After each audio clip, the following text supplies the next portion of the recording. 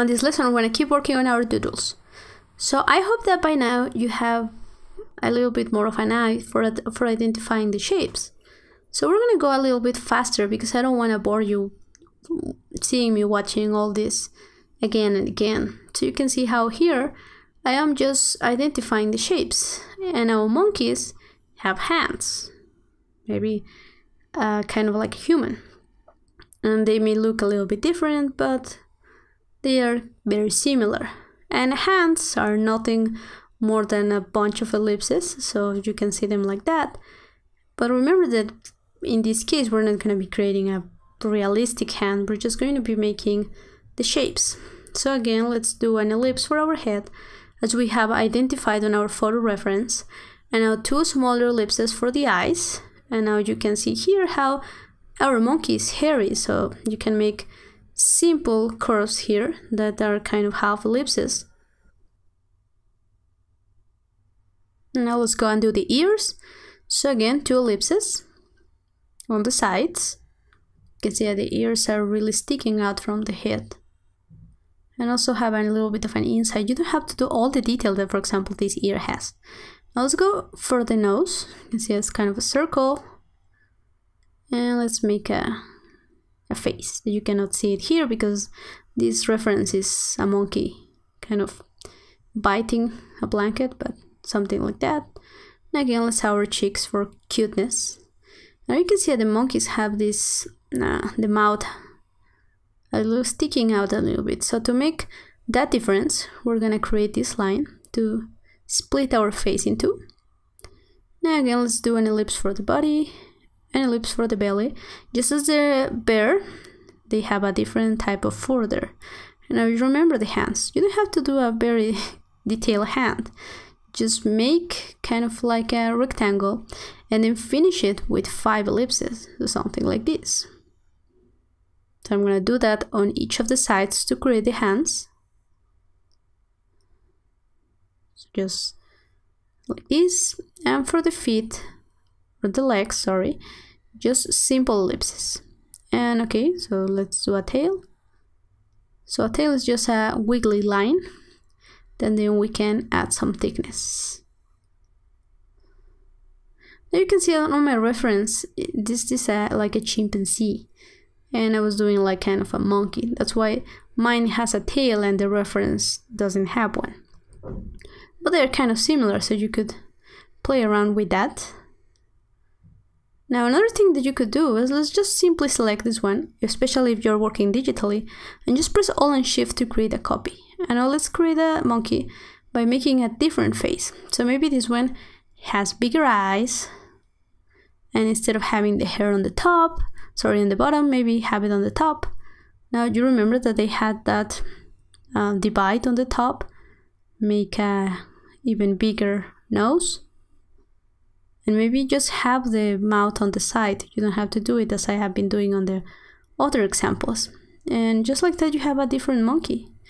You could change the hands a little bit. So let's just make them like this. And you have a different monkey. Of course, it's not completely different, but you get hopefully the idea. So I'm just gonna have my monkeys there. And now let's work on our next animal, which is going to be the lion. Now again, hopefully by now you can easily identify the shapes, so I'm not gonna be drawing them. So you're gonna see that again, I have an ellipse of or a circle as my head. Now I'm gonna have my eyes. So 2 eyes for my lion. Little ellipses. Now you can see here that it's a huge reference to a triangle, the nose, but actually it's a little bit more curved. So I'm just gonna do like half a circle, and then I'm gonna have these lines connecting to the top, because you can see how here, because the nose is on the front, you can see how that connects to the top of the head. Now again, simple ellipses for cheeks, and now you have my hairy mane. So instead of doing all that detail, what I can do is just do curvatures around, making the shape of a circle, and have that as my mane. Now I'm gonna do the legs, so it's just going to be a rectangle and then an ellipse. It's gonna look like this. Remember, simple shapes. I'm just gonna connect them and then have 2 ellipses sticking from the bottom. So you can see that I don't draw them complete, but if you were to do it, you could get something like that, as well as here. And now also a tail. So let's just make a simple line. And as I did with the elephant, you could do whatever shape you want. Here I'm adding a circle because I think that's looking better.